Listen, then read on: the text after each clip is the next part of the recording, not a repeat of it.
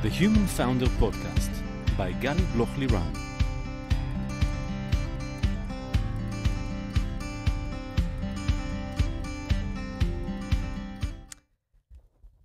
Hi, I'm Gali Bloch-Liran and welcome to The Human Founder, the podcast where we speak about the mental aspects of the entrepreneurial journey.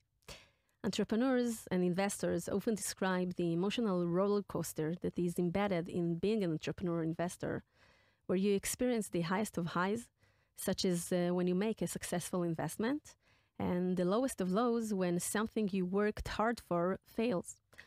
And it's from that place of uncertainty, the need to constantly self-manage ourselves, keep up our energy and be mentally resilient in order to deal with everything, well, it's not easy.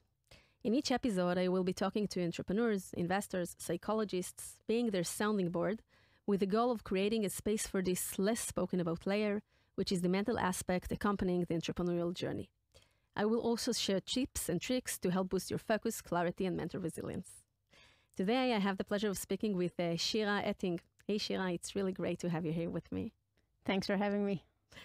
Shira, you are an investor, part of Vintage investment team that invests in some of the world's most successful venture funds and companies. Prior to Vintage, you served in several positions in the public, private, and non-profit sectors, including a helicopter pilot in the Israeli Air Force, Milken Fellow at the Ministry of Economy, consultant at McKinsey, and CEO of Netzion.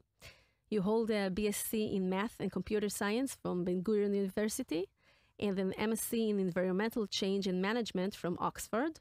You serve as a flight instructor in reserves, married to Shani, and expecting your third child together. So I'm really, really excited to speak with you today. You're so interesting and full of surprises and full of amazing things. So let's hit it on. Awesome. Excited to be here as well. That's great. So maybe, a bit about your childhood and then how it all began, like your professional career as a pilot in the Israeli Air Force. Take us there. So I grew up in Maccabim since the age of 2. My father is a pilot, was a pilot in the Air Force, and my mother is a psychoanalyst. And I think that I represent the combination of both of them. That's serious. Yes. It's heavy. It's heavy, a very ambitious house. But I think that what my parents did in a very good way is that they that each one of the siblings become what we wanted to, with a lot of freedom. So I became a pilot. My brother became a dancer. We kind of switched positions if you're taking the gender lens. And my sister is on a path to become a psychologist herself. Very talented children. Yeah, so I think they kind of gave us this a lot of ambition, and also what you mentioned about being serious. Yeah, we are a very serious house. And I was I was very close to my father as a child, and really wanted to become what he was. And I think that the fact that I was a girl really didn't play a role in that. It was, I think, what he conveyed to me was that everything is possible. It was just like really a non-issue if I was a girl or a boy. And as time went by, I realized, so when I was about 10, I think the first woman graduated from Flight Academy, and my father told me about it, and I still remember that very moment when he told me about it. And what did you feel back then? It's funny because I was, I was 9 or 10 years old, and I remember I was a bit upset that someone was first before me. Someone took you the first time, but we have in our life those moments that we remember, and that they were really, really like clues to what will come later on in life, and were really important for the way that we shaped ourselves later on. So that's amazing you remember this. It is. And I think it's really like the Steve Jobs connecting the dots. So I think that's definitely a dot that was connected later on. And as time went by, I went to high school. I realized that I want to join Flight Academy. I postponed my service. I did 1 year of Shnat Sherut. So volunteering activity for 1 year in a boarding school. What did it give you? What did it give you to be in the Shnat Sherut? So I think today when cadets approach me, and not cadets, but high school students approach me and ask me what should I do to succeed in Flight Academy or to have a meaningful service, then my first advice for them is go and do Shnat Sherut or Mechina. Postpone your year and your service and do 1 year of volunteering activity. I think it gives you a year in which you grow up so much by not thinking about yourself, but thinking about other people, by living with people your age, by being independent. It's also a difficult year, so you become much more resilient. For me, as someone who grew up in Maccabim and went to Kanot, I worked with people who made Aliyah from the Soviet Union, so it was also about kind of the bubble really exploded, which was something very difficult, but also very important to me. And I realized there is no real mobility in the Israeli society. So I met with many very talented guys, boys and girls, and I just knew that they could be very talented and motivated, but their chance of, for example, joining Flight Academy, it doesn't exist or is very limited. And it's just because of, the house that I was born to versus their starting point. So it's pretty amazing to see how this year really had a huge impact on the path that you chose to take later on and the values that you gained from this year as a 18-year-old girl. Yeah, for sure. And I think that part of it enhanced my social activity, and I think that throughout my career, I either served in positions in that sector or tried to keep that involvement alive. And also today, I volunteer, and I'm part of several advisory boards in nonprofit organizations. And I think it's like, for me, it's very fulfilling. But I think that ideally, every person that works in the private sector should have some points in life where he or she devote their time to help others and give back. Give back, for sure. Is it something that you look at when you dealing with your company or considering an investment? Is this something that maybe in a conscious way or subconscious way? Is it something that you try to see and to look if the founders share the same value set like you? That's an interesting question. I think it's a bit problematic in a way, because founders could be very successful while being very different than I am. And it's a strong bias to look for people who are like you and investors in people like you. So I try really not to take this dimension. I definitely value that in people. So if I see a founder that devotes time for that activity, time or money or any resource, I highly value it, but it's not a must. And I try to promote it. So when I'm talking to founders or companies, I talk to them about ways of being involved in social activity. And I think that also just in what I'm doing in those advisory boards, in the organizations I take part in, trying to make our impact larger.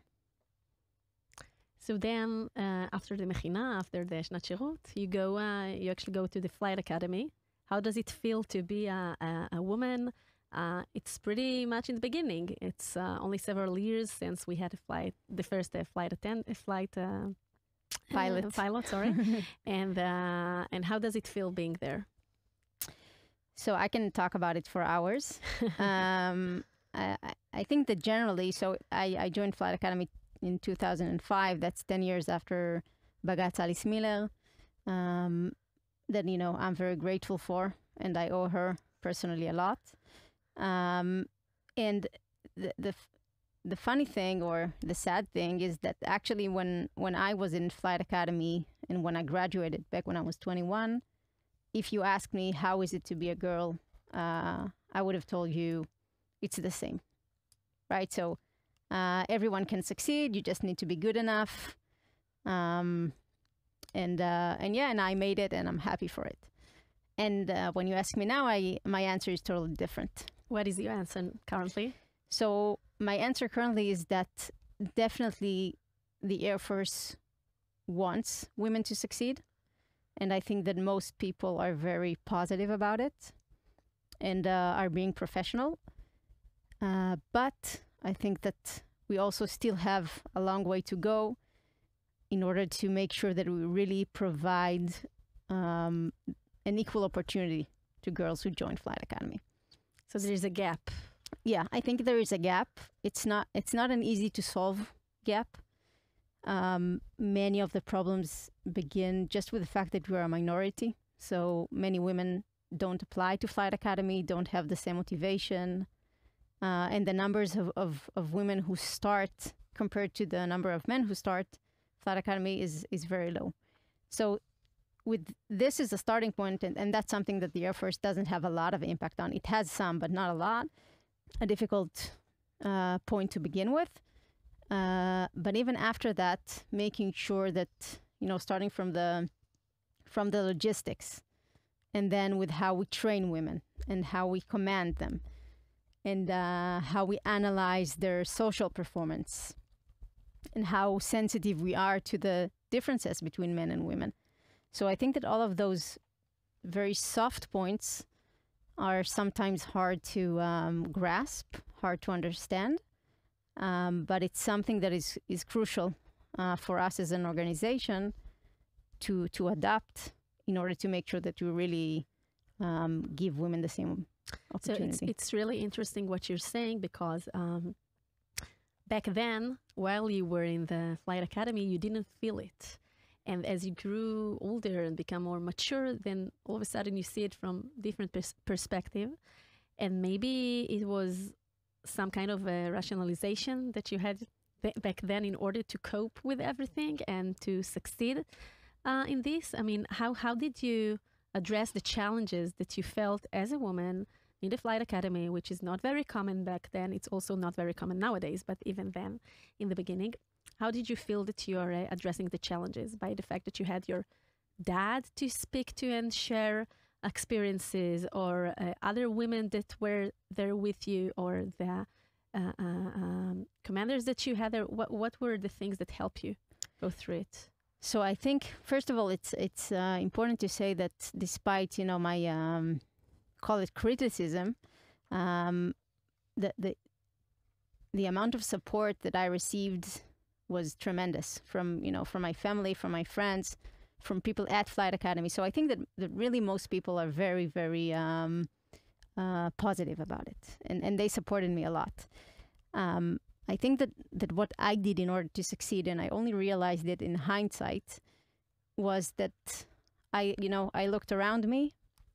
I asked myself, what does it take to succeed? I realized that the more I behave like men, my chances of succeeding are higher. And that's what I did. And I did it without acknowledging it, right? So it was subconscious. But for example, I realized that if I cry, I lose points. So I didn't cry, or when I cried, it was on my own, at my room alone. Or I realized that I must sound very assertive, so I tried to sound very assertive. I really became one of the guys with the jokes and with the sports, and to be honest, it was also very easy for me because I was a tomboy growing up. I was always one of the guys. I always felt more comfortable being a girl with a lot of boys Friends, than a lot of boys as friends, rather than being with a lot of girls as friends. So for me, it was easier. But I think that the downside of that is that today, if I exaggerate to make a point, I think that today the women who succeed at Flight Academy are the women that can behave like men. And real diversity is about women that can behave like women. Accepting them for who they are and not trying to shape them to be someone or something else. Exactly. And this is a gap that needs to be bridged, and to see how it's like we talk about equality, like Aristo used to say, it's not like that everyone needs to be the same, but treat with the same principles of equality towards women and towards the different groups in the society, and equality that is right for the men or other kind of groups, and not try to do the same between the different groups, because we're not the same. Exactly. That's exactly the point. And I think, and always when I talk about the Air Force and when I talk to pilots, I think that the point that is very important to make is that we're not compromising on the end result. So at the end of the day, it's not a social experiment. It's not a non-profit organization. It's part of the IDF. It protects our lives as citizens here. We don't have another opportunity. We won't have another opportunity in case of a war. So the level of what we do at the end of the day cannot be compromised by 1%. But I argue that with different behaviors, or like using Aristo's words, the different groups and the different ways of behavior can definitely lead us to the same end results, or even improve us. And this is just a mental state, or a way of thinking that people need to embrace. And sometimes it's difficult to embrace this change because we don't really know how to address it. But that's the progress, and that's the way that we should do. Definitely. We should go. So, did you like it? Like being a Yes, it pilot? was. I'm very happy for this. It has really shaped me, and a lot of my behavior today, and a lot of my confidence is rooted with the journey that I started back then.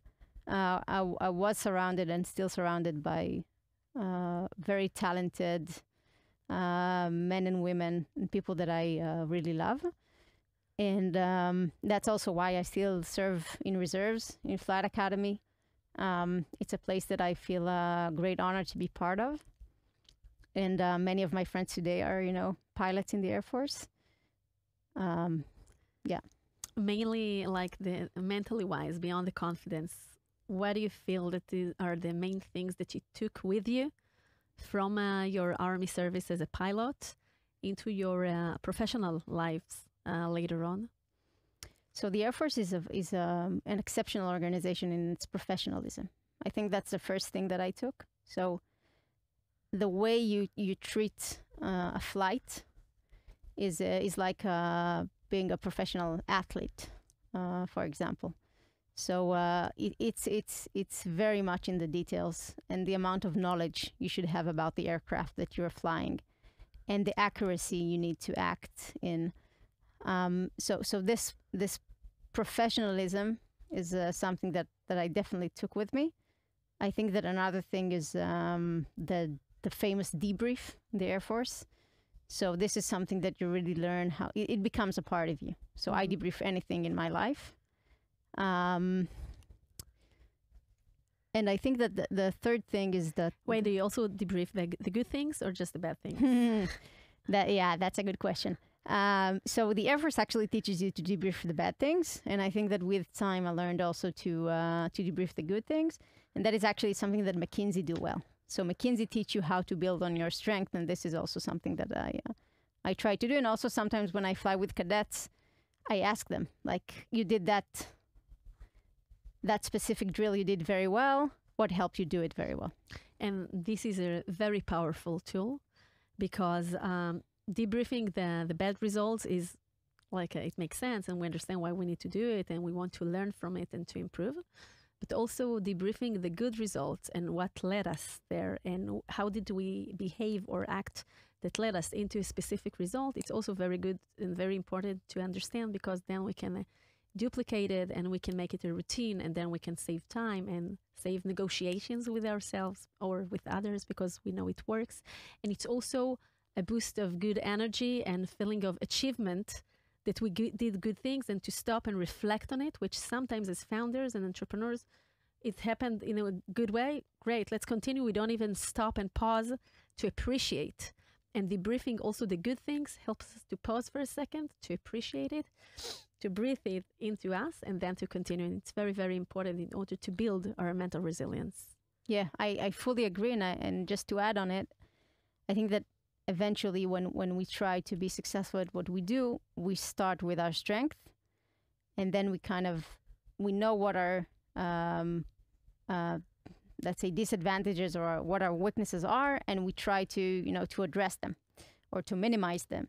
But if we only think about our disadvantages or weaknesses, it doesn't take us far. Yeah, I agree. So you took the confidence and the professionalism and the accuracy and the briefing method. Anything else, or these like the highlights? And I think also resiliency. Mm-hmm. So I served for 8.5 years, 3 years flight academy, and 5.5 years more. And I think that especially today, when it's so easy to say I'm doing something for 12 months, I've had enough. This is becoming I'm bored. I'm not successful. I don't like my boss, and then just moving to the next thing. And I think that being part of such an organization that doesn't let you give up, it also develops this resiliency.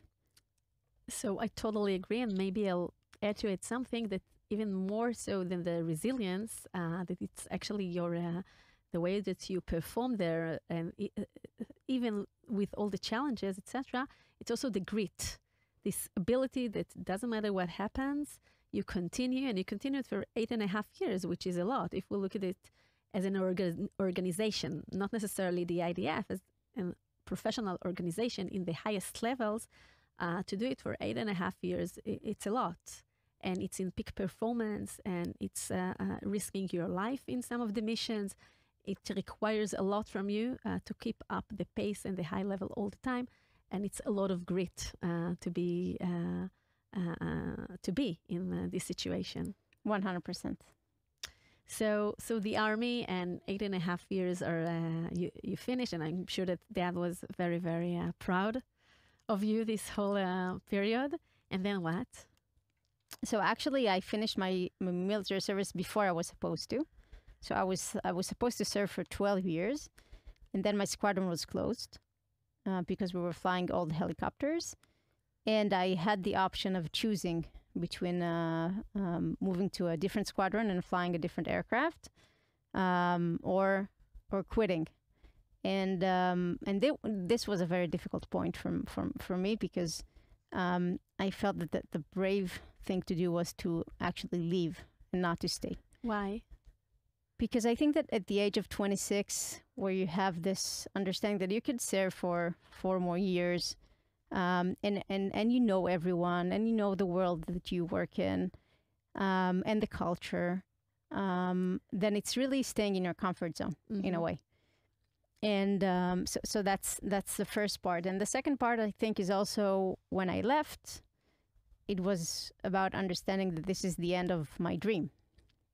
So when I graduated from Flight Academy, during the Misdar Knafayim, the ceremony, all the excitement, I told myself I want to become a squadron commander. And quitting at the age of 26 was understanding that this dream is not going to happen. So it's like letting go the dream, the big dream. I mean, even being a pilot is a dream, but then once you achieve one dream, so you have another dream and a higher dream and a higher dream, and it's actually the understanding that this will end here. Yes. So it's like 2 different voices. One, okay, I want to achieve the highest level of being a pilot and commander that I wanted to. And then at the same thing, the same feeling is that I have to go out of my comfort zone, because this is the easy. It's not really easy, but this is the known thing for me. This is the thing that I feel convenient in, that I'm already familiar with, and just living and getting to know other people, other industries, other verticals, other cultures. This is actually making the difference, making the leap. Yes, and I left not knowing what's going to happen next, right? So no one promised me that I'm going to get accepted to Oxford for my master's, and no one told me that I will be accepted to McKinsey. So it was about leaving and starting this new journey, not knowing how successful it will be. And it was also leaving to a world, people that leave the military at age of 21 or 22 and do their bachelor's degree as just normal students. They just learned how the world behaves. Mm-hmm. And I didn't know that. I was in the Air Force. You had blind spots. I had huge blind spots that I had to cover for. So at the age of 26, I found myself outside of the Air Force. How do you address those? How do you address those blind spots? Like all of a sudden you were like here and a pilot, and like everything is known, and you're very people are respecting you, and all of a sudden you're part of the mass. Yes. And you're outside of the army, and no one knows you and exactly your strength, and you are not familiar with the bits and bytes of the regular life. So what do you do there? So I think, first of all, I'll go two steps back. One of the things that helped me with my decision to leave the military was that I went to a psychologist back then, and I think that was a major support for the decision itself and for the time after it. And then when I left, I think that the first thing that helped me was actually to acknowledge the fact that I have those blind spots, and I think that many pilots, for example, they don't acknowledge it. They just feel that they are super talented. They've done a lot at a very early stage of their life, and they're just ready to conquer the next big thing. And I think that's not the case, right? So we do have a lot of gaps and blind spots, and the first thing is to understand that. And you actually speak here about this arrogancy that sometimes we see very successful. I know it's a generalization and it's not true for everyone, but we do see sometimes very successful people that did a lot of things in a very early stage with this a bit of arrogance, the things that they can conquer everything and all the next steps. And actually, like you say, acknowledging the fact that we don't know everything and that we still have so much more to learn. And yes, we are very, very talented. So our learning curve will be maybe easier, and we can consume a lot of knowledge and really be successful in a shorter time frame. But to come with this humbleness and not to think that we know it all, it's something very, very important also for founders that are very young, to be listening, to listen to what other people say, to what investors say, to what they get from the market, and not to come from with this mindset that they know it all, then that they have the answers. Yeah, I fully agree, and I think that is something that I really try to. That's the mentality that I try to be in. The metaphor that I use for people that I talk to in this position of leaving the military after a long service is that we have a very strong right arm, but a very weak left arm, and that we must train that left arm if we want to become successful in our civil chapter in life. I like it. I'm gonna take it with me. Take it with you with pleasure. Yeah, so I think I did have this this humbleness, and I think that after I left, I decided I went traveling, and I also realized I did a lot of coffee meetings with people and tried to ask them how they built their career, and I heard from many of them that went and studied abroad that this was one of the best decisions they ever made. And I decided I'll do that as well. And I was single back then. I had a lot of flexibility. I felt that I wanted to study after being operational for many years. And I also felt that I wanted to get kind of an international perspective. Mm-hmm. So break out of the small country of Israel. It's from the small country of the IDF, the Air Force, which is in the IDF, which is in Israel. So like to open your wings literally and go beyond. Yes, definitely. And I also realized that I want to study sustainability. That was a very big, still is a very big passion of mine. Which is very aligned with the values that we spoke about earlier as a child and later on at Kanot, and things that are going through with you throughout your life. Yes, for sure. I was also an instructor during my high school in Chugei Siur. Mm-hmm. So like a traveling youth movement, so a very big part of my life. And I wanted to study it in a top university. So I applied to Oxford. Luckily, I was accepted. And I went there, and it was really eye-opening. I think it was also humbling and also difficult at some point. So joining the university And for the first time, going into a room and saying that I'm a pilot in the Israeli Air Force, and understanding that this is perceived as a negative thing, especially in Oxford, where you have the Israeli Apartheid Week and BDS, etc. So knowing that my biggest strength is actually considered as a weakness, that was hard. And also studying with students, so doing my master's with kids that are 22 years old, and sitting with them in class and realizing there's a huge gap between us, but that we're actually right now in the same position. That was also same age, same position, but mentally wise, you're totally in different places.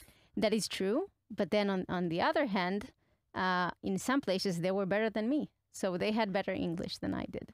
They were better students than I was because they just finished their bachelor's degree and continued to the master's, and I haven't studied for the past 7 years.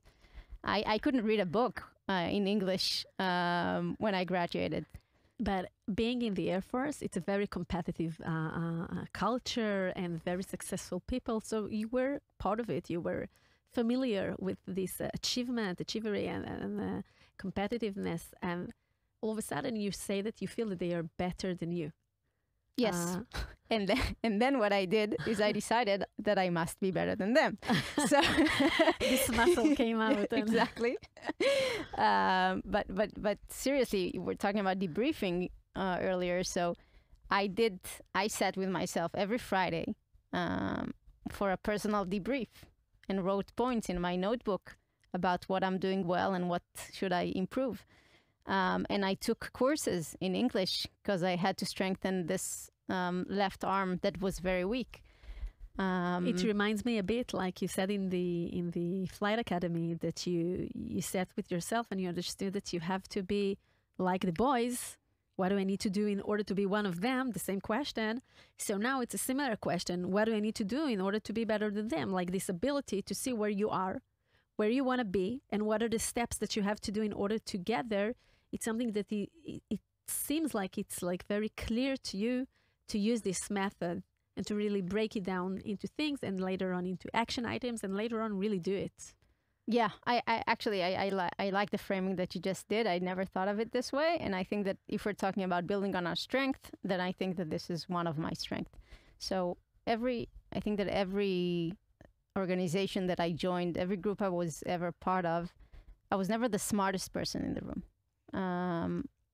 But I managed to cope with it because I realized what it takes in order to succeed. And you don't have to be the smartest person in the room in order to succeed in life.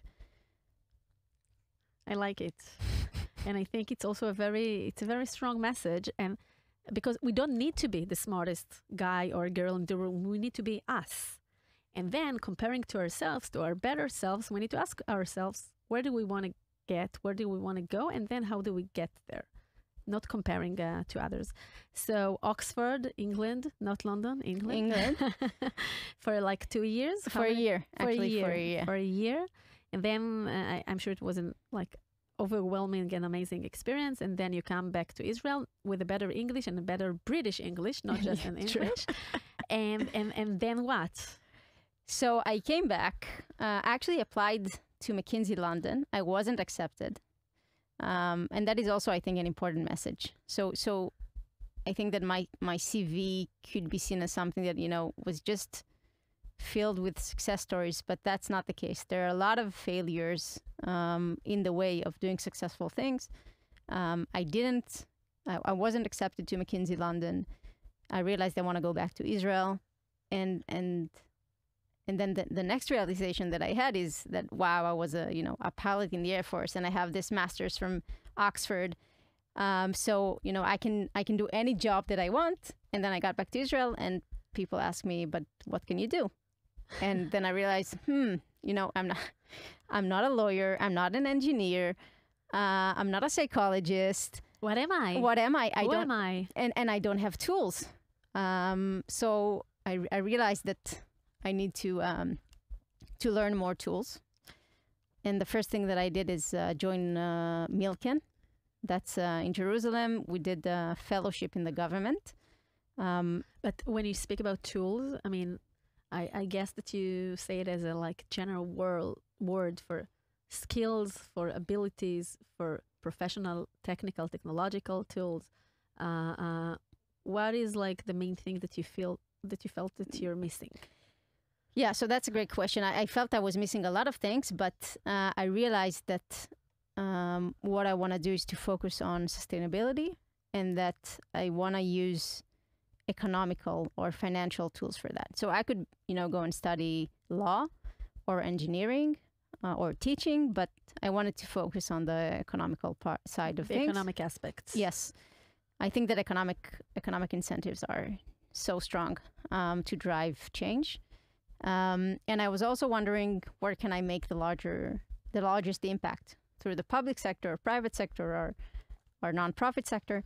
So I joined Milken. So I just want to add on this, because as mature person, and also all the founders that I see, there's always this feeling that we have so many things that we need to learn and to know better. And I myself feel it all the time, that I want to be better and with more knowledge in this aspect and this aspect and this aspect, because everything that we touch in our work, it's a combination of different disciplines and these different worlds, and we have this inner drive to know more, to grow, to give more impact when we speak to others and when we consult them or when we invest.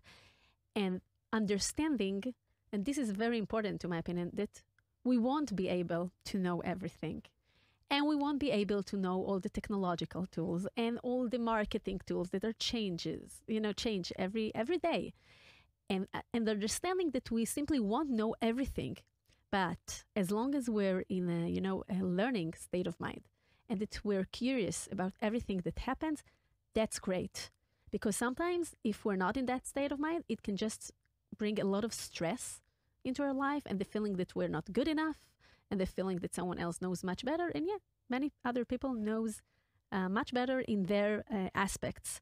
But we know a lot in what we do, and the idea is not to be better than others, but to be better to ourselves all the time, and to understand that we simply want to be able to know everything, but to want to improve.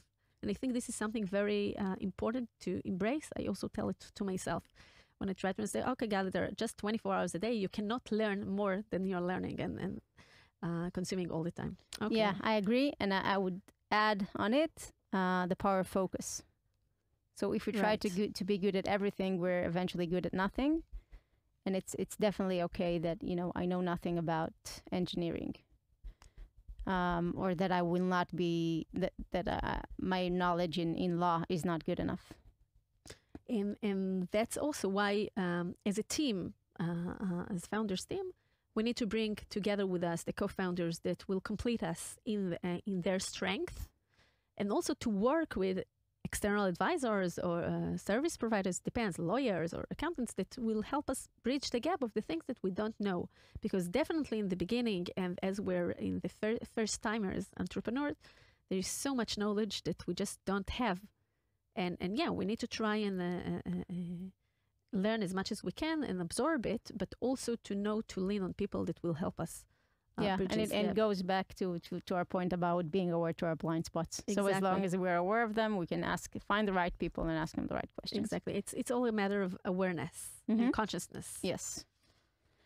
So I joined Milken, and that's the fellowship in the government was around financial incentives in exporting water technologies.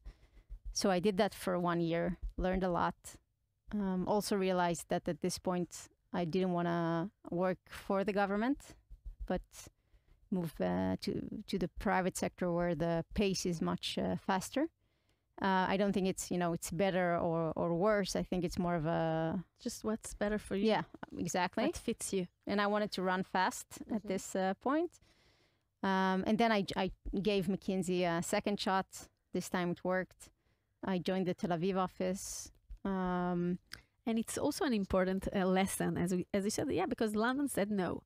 But maybe in Israel specifically, they knew to appreciate your relative advantages and the things that you do. And it's also I think that nowadays it's a bit different. Post-COVID, question mark, post-COVID, but with the remote work and recruiting people from all around the world, so it's the market is much more globalized. But back then, Israeli recruiters maybe can appreciate more the competitive advantages that you have, and as in Israeli as a pilot, etc. Yeah, I think they definitely, the Israeli office, better understood the context and what I'm bringing. So the message is not, don't skip your dreams. I mean, try again, and it might work. For sure, and I think that also the year that I spent at Milken was also very helpful. So the office in London told me, like, we like you, but you're missing some basic economical financial tools.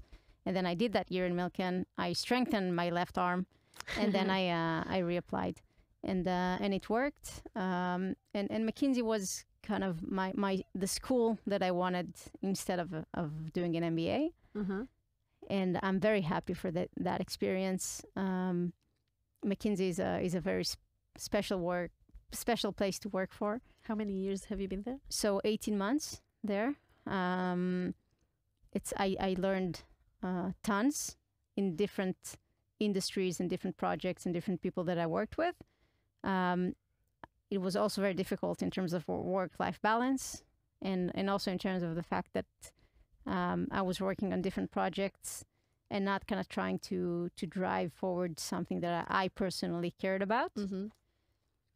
And then while I was there, the tragedy in Nachal Tzafit with Mechinat Bnei Zion happened, where 10 students died in a flood about 3.5 years ago.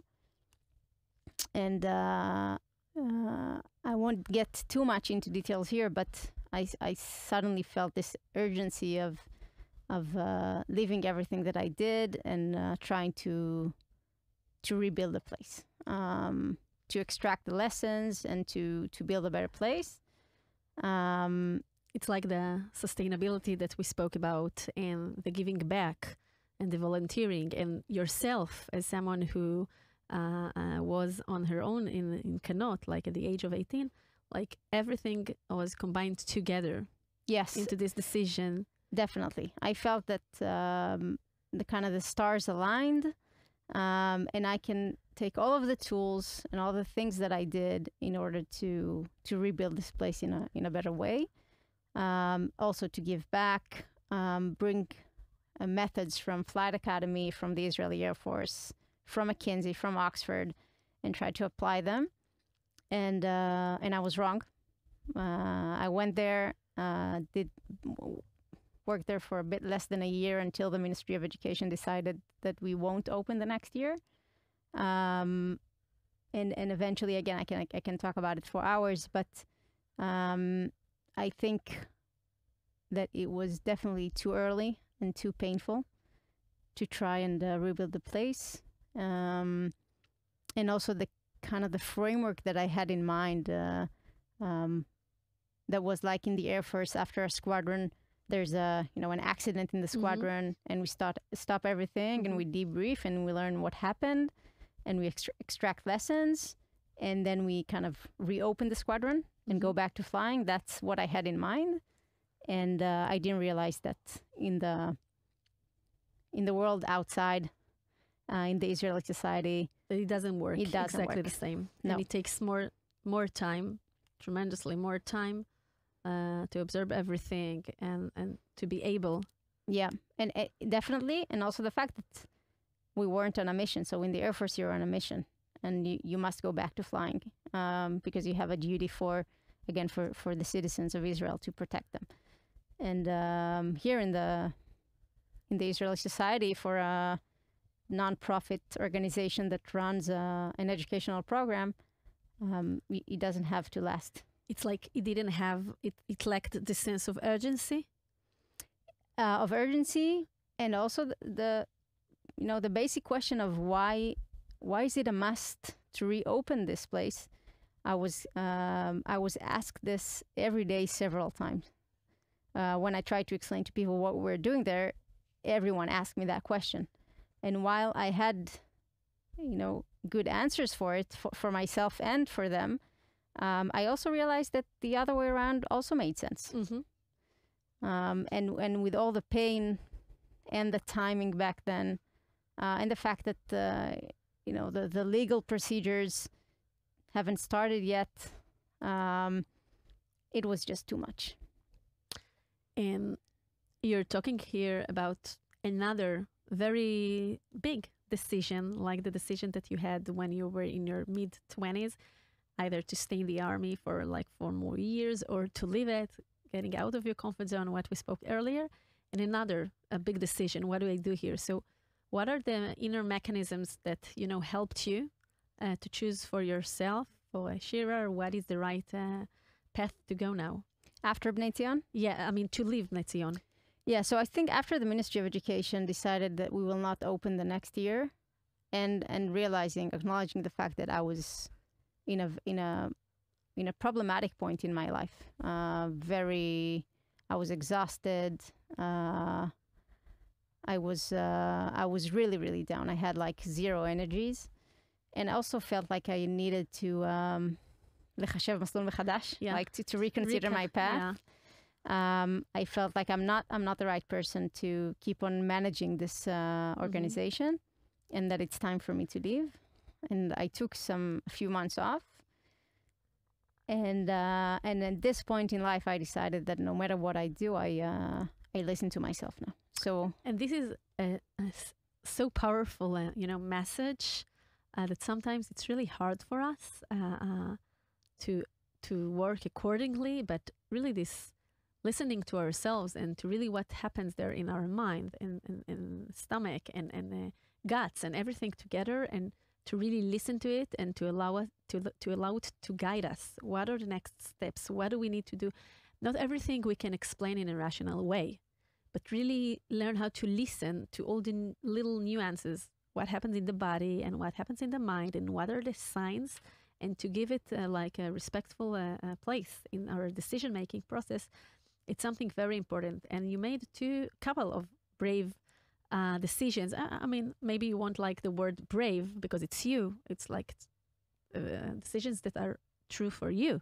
But if we look at this socially wise, or so it's brave, leaving the army and then leaving everything and going to Oxford, and then trying again to McKinsey, and then going to Bnei Zion. And we have several more. We'll get there. So this resilience that we spoke about earlier, that you took with yourself from the army, it's something that we see that goes through you in your life, this ability to listen to really how you feel and what's true for you. What is the right fit for you? Yeah, I agree, and I think that that's another strength of mine, the capability to go out of my comfort zone and to make brave decisions. I also, pay prices sometimes for it, but I prefer it that way. And actually, when I left the Air Force and I was really trying to find my new path and to shape my identity, and it wasn't easy times for me at all. I had on my iPhone in my background picture, I had this quote saying that be yourself, everyone else is already taken. Yeah. So that kind of led me, and it was there for a year or so. So I really had to keep on reminding it to myself. So, it was there for a year, but then in a specific moment, it made sense to you, and I really agree with this. Be yourself, everyone else is already taken. And also you mentioned something that, I made brave decisions, but it comes with a price. And everything in life comes with a price, everything. And the question is the inner negotiation with ourselves. What kind of prices are we willing to pay? And then we go for it. And what is too high, too heavy? We don't want to do it. And that's also okay. But being aware to the pros and cons, to the good results and to the prices, this is the name of the game, to my opinion. It's everything a question of prices. Everything has a cost. And it's balancing it. It's a dance of how we balance the cost, the prices. And in each and every step of the way, it changes also. The volume and the mix, it changes. Definitely. So for now, for example, so after Bnei Zion, when I listened to myself and I gave a lot of place to what my gut told me to do, I decided to join Vintage. And Vintage was kind of the opposite to Bnei Zion. So it's a fund. It's in the private sector. It's very stable. It's really like zero risk. And that's what I felt I needed. I felt that, so I was considering staying in the social sector and joining maybe another mechina or another NGO. And I considered going to the public sector. And my stomach kept on telling me, don't go there. You don't have the energies. Mm-hmm. You don't want to fight. You don't want politics. That's like, you've had enough of this. And I just wanted to join a place where I feel at home, where I feel the intentions of people are good, that I know that will not close in 1 or 2 years like a young startup, where I don't have employees. I just manage myself, and there's never something urgent. So really nothing happens if the slides that I need to make will be ready tomorrow and not today. And that's what I wanted. So I became from, being very brave and doing very risky things to being very risk averse. And I'm totally fine with that. Because as you said, it's about timing and about what matters in life at this point in time. You really needed to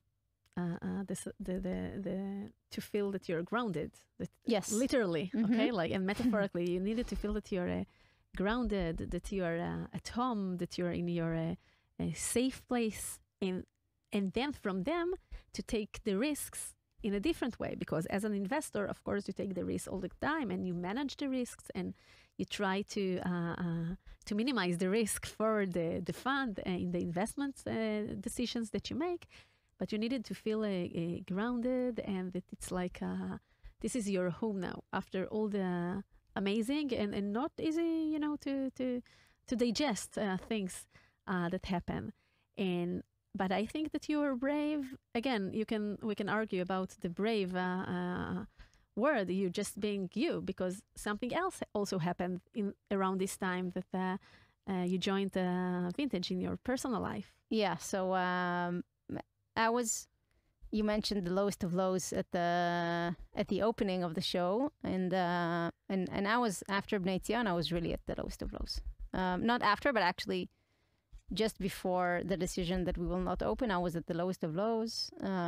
Things at Bnei Zion were not going well, and I was single, and I was 32, and I went to sleep every day alone. I was trying to find a relationship. I was single for a bit more than 2 years, and not even one person that I dated. It didn't work for more than 2 or 3 meetings, and I knew that I wanted a relationship, but nothing happened. So I was frustrated about that as well, and also a lot of pressure, so you want to be yourself, and you want to detach yourself from what the society thinks, but eventually that has an impact as well. And all the friends that surrounded me were starting to have children.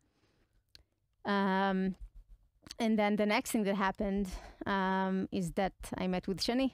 And I realized that actually I was dating only men until then. And that I felt that something there with Shani, with the dynamics that we had, with her personality, was something that I wanted to make room for, and maybe that was the bravest thing that I did in my life, to come to my parents and to my friends at the age of 32 and telling them, I know I've been dating men until now, and I know that I've loved and I've had meaningful relationship with men, but actually I'm dating a woman now. And I already knew it, and I listen to you now, and it's so beautiful and so touching.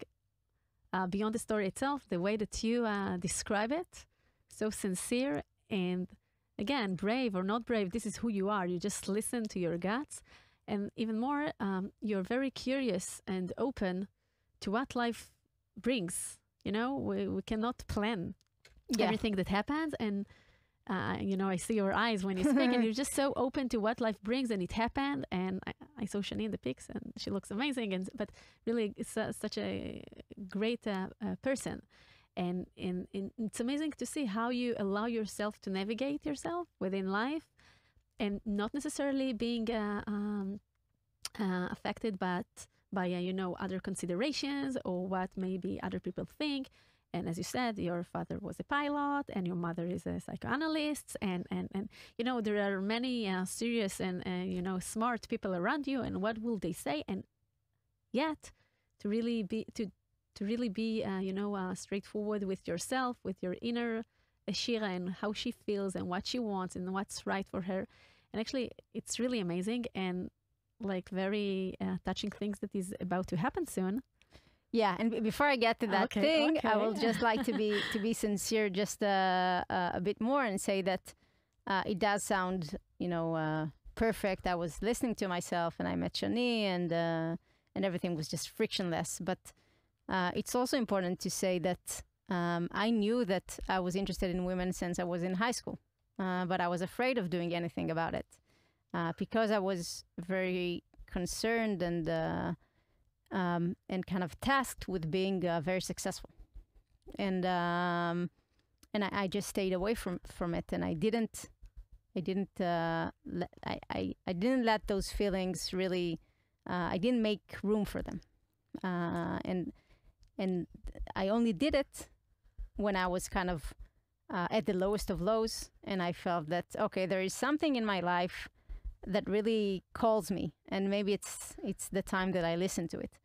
And it's important for me to say it because I think that, many times in life, we do have those voices or feelings that we just push aside. And that is also okay. So just if I'm being 100% honest, just to emphasize the part that it's not that I'm just, always listening to myself and always very accurate. It took me like 15 years. And thanks for sharing it. And I think it's very, very meaningful. And no one thought it was easy. Like we said earlier, everything comes with a price and with a cost. And you felt that for like 15 years you had to hide something. But I think that you bring here such a strong message, maybe to the girl who's now in her 5th or 6th grade, that on the one hand, she can choose to be with whoever she wants to and to feel how she wants to. And side by side, she can be a pilot and she can be at McKinsey and she can be an investor and she can do anything and everything. And I think that this is such a strong message that in the past, people really, looked at this in the wrong way. And you bring yourself out there in such a touching and sincere way. And I think that you give such a strong an important message to men and women. It's also true for men, just to be very honest with who we are and maybe not to wait 15 years.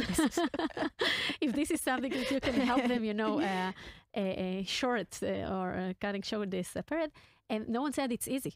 I'm sure that you dealt with a lot of things during this time, and it wasn't easy, and a lot of things to digest, and how will I talk about it, and how will I present it, and for sure nothing is like very simple and easy, but seeing you here now with a smile and such an intelligent and amazing woman and investor, it's really, it's so inspiring. Thank you. And what happens? Yeah, so next we're expecting, so Shani's pregnant, we're expecting our first daughter in a few weeks' time, and then life will change again. Going to be mothers, co-mothers, co-mothers, like co-founders, right? Co-mothers. Yeah. What a lucky child he or she will. It's a she. It's a she. It's a she. Yeah, it's a she. What a lucky girl she will be to have co-mothers. It sounds amazing. Thanks. Yeah, hopefully. So tell me, nowadays at Vintage, like when you look at you're choosing an investment, or you look at the founders team, how do you feel that you bring all this life experience and the things that you gone through at the Air Force in England, in McKinsey, at Bnei Zion, your own personal evolvement and changes that you made when you look at founders team, when you're choosing an investment? How do you think it correlates into it? So that's a great question. I think, first of all, to say a few words about Vintage, because it's not a straightforward fund. So we invest in both funds and companies. We manage $3 billion, and most of this money is invested in funds. So we try to identify the best funds in the world and invest in them. And then we also invest from a different vehicle in companies, in late stage companies, together with our funds. And that's a very different and very interesting approach, and a wonderful school for myself. I've been there for 2 years now, and I feel that the learning curve is just endless. I'm just at the beginning of this journey, and I think that what I bring with me to the table mostly is this modesty of first acknowledging the fact that I have a lot of blind spots, and second, from being a social entrepreneur that failed, coming very from the same level as the founders themselves. So I think that I never sincerely feel better, stronger, more knowledgeable than any founder or any investor that I meet with. And I really try to listen. And that sounds very humble and so true to come from this point of view and state of mind that they are learning from me and I'm learning from them. And it's this cycle that we nourish each other all the time. And that makes me a better investor. And then I can be better with my founders and also be better with my investment fund because I learn all the time. And I don't come from, if we spoke earlier about what sometimes happens to pilots with the arrogancy. So exactly not coming from this point of view and understanding that I'm learning all the time and I'm proving and I'm debriefing. And I bring this method into the founders that I'm speaking with and into the VC itself. In your day-to-day, you only, are you just with the companies or just with the funds or both? So everyone at our team is doing everything. So investing in funds, investing in companies, and we also do secondary investments. And yeah, we think that it makes us better as individuals and as a team, that everyone does everything.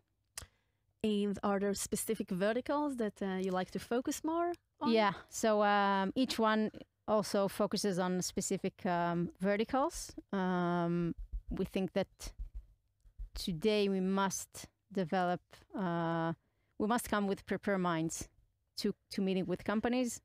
Especially today, the market is so competitive that if you're meeting with a company and you're just starting to learn this vertical, then you're likely to be too late and the other funds will kind of win the deal.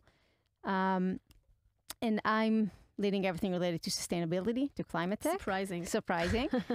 And everything related to healthcare. And that is something new to me and something that I'm paying a lot of attention to learning. And it sounds like that during your journey, you really find the place that you bring your own strength and the values that are going with you through your whole life, exactly to this place of investing in startups, in areas and verticals that really suits you. So maybe before we hit the pause button, like talking to founders, what is the best advice, not as an investor, as Shira, that you can give them from your journey?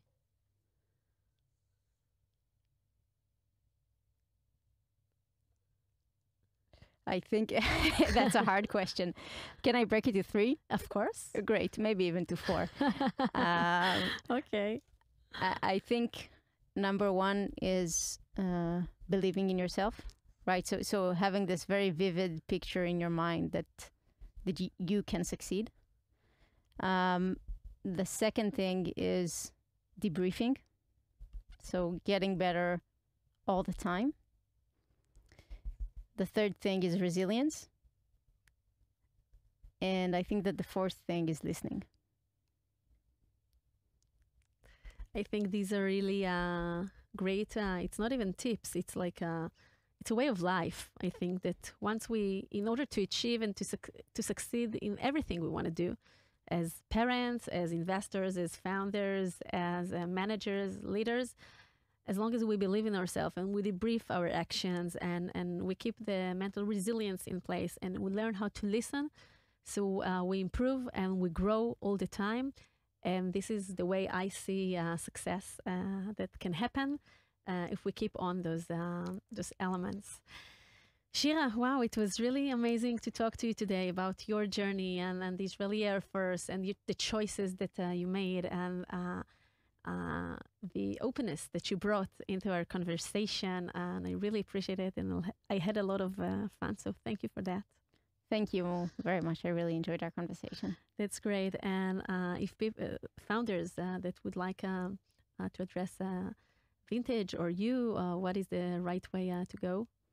So I think LinkedIn or even my email, shirae@vintageip.com. Great. Thank you. To our lovely listeners, we're going to hit pause until the next episode. That's also something I say to the entrepreneurs in my clinic in between sessions. Thanks to the amazing studios at Google Campus that really helps the startups to kick off everything that they need. So thank you for that. Feel free to visit my website at galiblochliran.com and leave your details there if you wish to be updated and learn more about the mental aspects of the entrepreneurial journey. Also, be sure to follow my podcast, The Startup Nation Clinic, in any of your podcast apps. Let's hit pause. Till next time. It's really great to have you here. Thanks, Shira. Thank you. The Human Founder Podcast by Gali Bloch-Liran.